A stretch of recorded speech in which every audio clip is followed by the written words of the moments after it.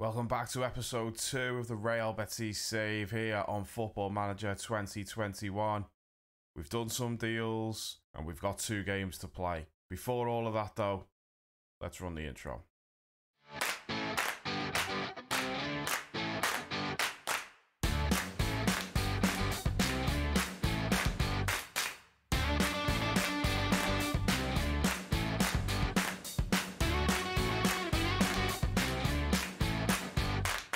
So before we look at anyone who has come into the club, let's start by looking at who's gone out. Borja Iglesias has left to Villarreal for 12 million. Not a terrible player, but I just don't think that he was good enough really for what we're looking to do to get into Europe.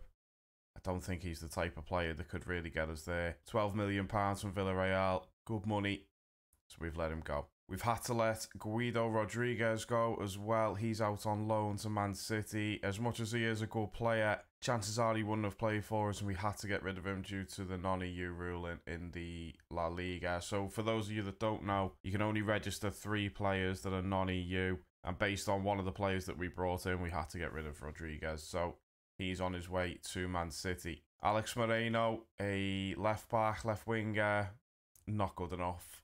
He's gone to Levante for about 2.5 million. Wanmi as well, he's gone out to Newcastle. 11 million pounds for him. Again, a player that really wouldn't have got a game for us. Quite happy to get the money in for him, and that has helped fund quite a few of the transfers that we've brought in.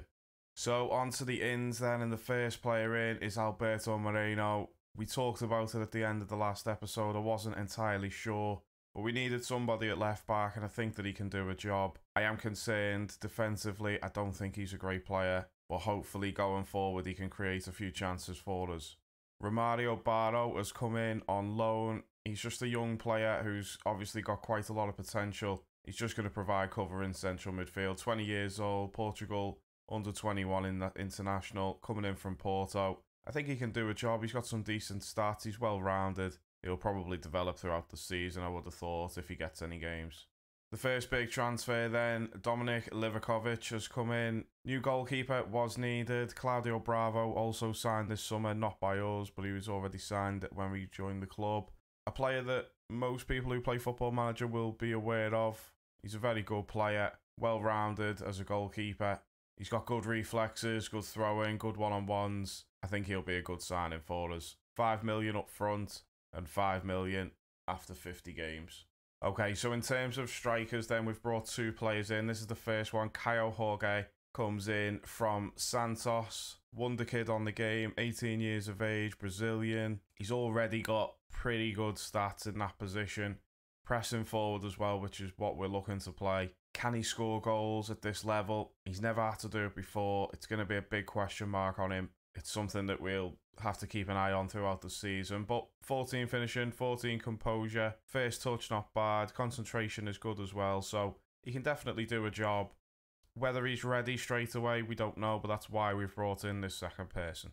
So former Liverpool legend Daniel Sturridge has come into the club on a free transfer. Let's forget about the physicals for the time being, but if you look at his mental attributes and his technical attributes, he's still a world-class player. 15 finishing, 16 composure. He is losing his pace a little bit. He'll probably only be good enough for us for 1 season. We've brought him in on a 2-year contract. I still think he'll score goals. I think we'll get proven right with this one. He's an exciting signing. He's still an upgrade on what we had at the club when we came in, so we can't really complain about that. That brings us then to the first game of the episode. Real Betis against Athletic Bilbao. And here is how we're going to line up. So Emerson at right back, Bartra, Ruiz and Moreno across the back 4. Livakovic in goal. Carvalho is going to play as a ball-winning midfielder. Sergio Canales as a Mazzala in the middle. And then we've got Fekir in attacking midfield. Joaquin on the right. Teo on the left. And Caio Jorge will be the one to start up front. So here we go then. Real Betis against Athletic Bilbao. Quite a tough game this one. But it's nice to play the first game at home. Next game up against Barcelona away from home. Now but Fekir. Oh, what a start that is. Fekir smashing it in past the goalkeeper. Lovely free kick. Looks like this could be a chance. Well, it's going to be a chance for us, hopefully. Bartra pumps it forward. Here's Dani Gomez. Here's Raul Garcia. Slips it into Muniain. Oh. I don't know why Livakovic is standing on the edge of his own 6-yard box there. We'll see it again. Danny Garcia into his brother Raul. Flick to Muniain. Ah, he's chipped the keeper. Come on now.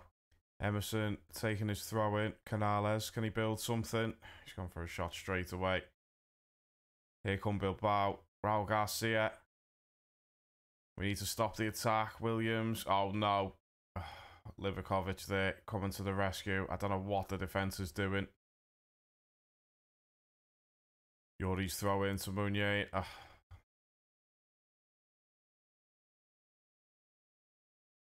Well, that was 10 million well spent.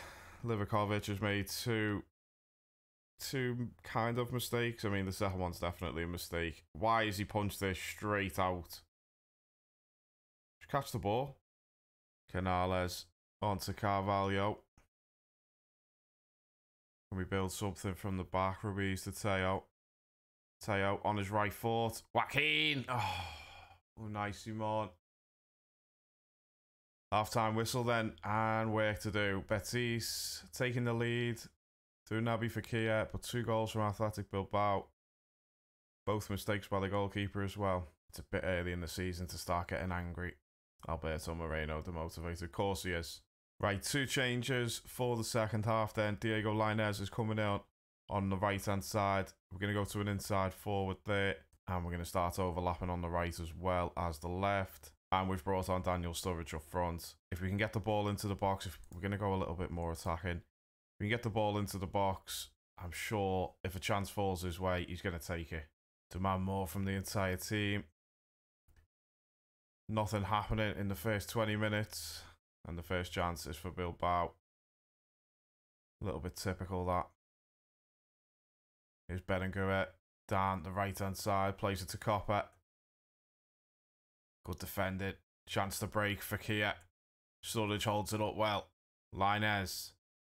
Cuts it back to Canales. Here's Fekir. Fekir. Onto Teo. Can he shoot? Lainez. Oh. He's offside. It was a nice move. Or let's just end the highlight. Moreno. That's the 4th time I've seen a throw-in thrown straight to them. Here's Williams. Unai Simon will catch it. And that will probably be that. Good ball there for Moreno. Teo. Do something. Ball in. Romario! Well, this lad was only supposed to be a bit part player. He's come off the bench and he's got a point for us. In the 92nd minute, Teo looks pretty uninterested in the ball, but he does pick it up. Crosses it in. And Romario Barro from the edge of the box with the header. Top bins. Can we hold on to a 2-2 draw? I'll take that, considering the way the game's gone. Good save, Livakovic. And that will do us. Betis 2, Bilbao 2. It is only a draw, but we'll take that considering we were struggling in that game. You look at the XG as well, Bilbao at 1.59. Second half, we were better. Something to build on. The next game, of course, is Barcelona. Okay, we're going to go straight into the next game because we haven't made any transfers yet, but we are looking at bringing in a central midfielder. Couple of changes for this one. We're going to start Daniel Sturridge up front as a poacher. That's exactly what he wants to do. So hopefully he can make an influence for us. And the man who saved us last time, Romario Barro, will get the start today as a box-to-box midfielder. He's not the best option that we've got in central midfield, but I feel like we need a box-to-box midfielder. I don't think a ball-winning midfielder will work. We've changed a couple of things in terms of the way that the team line up with the tactics and everything, but let's just see how we can get on in this one. It's Barcelona away. Let's not embarrass ourselves. If we can keep it to a reasonable scoreline, I'll be happy with that. We can move on to the next game. Here we go then, at the new camp. Barcelona against Real Betis. It's a tough one. This man, Leo Messi, on the ball now is going to be a big problem for us with the throw-in. Teo up against his former club. Here's Danny Sturridge.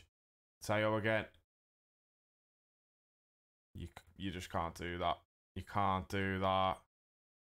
Oh, I mean, saved by the post there. 6 minutes in, and it's been an exciting start, to be fair. Here's Mandy. Canales.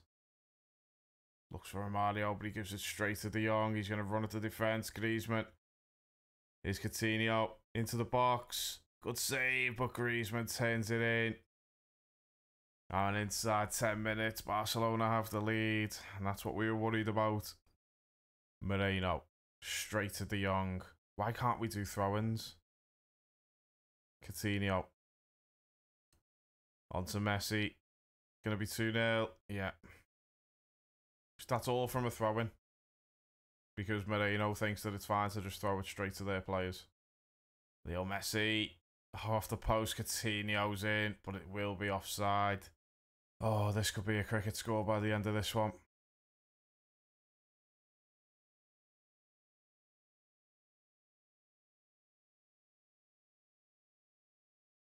Oh, no. The corner came in. We dealt with it. And then it comes straight back in and Coutinho's unmarked. Smallest man on the pitch. Scoring a header. It's criminal defending. Right, we've gone as defensive as we can do for the second half.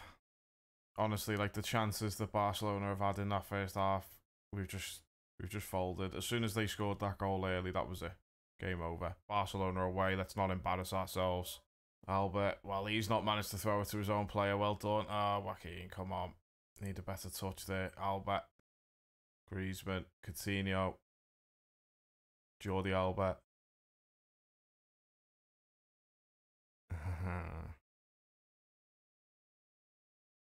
And Leo Messi makes it 4-0.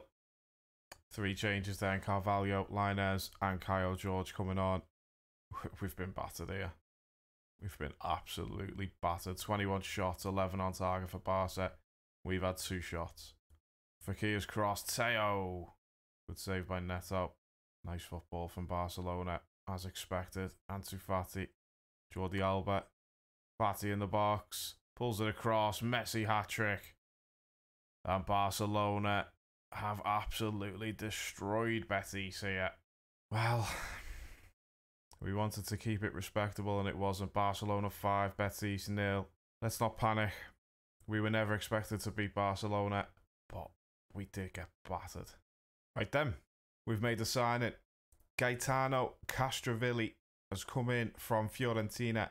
He has cost 14.25 million, which is, I think it's a good price for the player. I think he's a good player, but we've given him a huge contract, 83 grand a week. We're hoping that this guy is the answer to all of our problems in central midfield. He's only 23 years old, the Italian. He has had a cap for his country as well, so obviously he's a good player, unless you're Roy Keane, of course. Fakir is injured for this one. We're going to play a third game. We were only going to play 2, but we're going to get the third game played and hopefully get ourselves a win. So Castrovilli comes in. He'll play alongside Canales in the midfield, and Guardado has come in at attacking midfield to play in front of Naby Fekir, who is injured.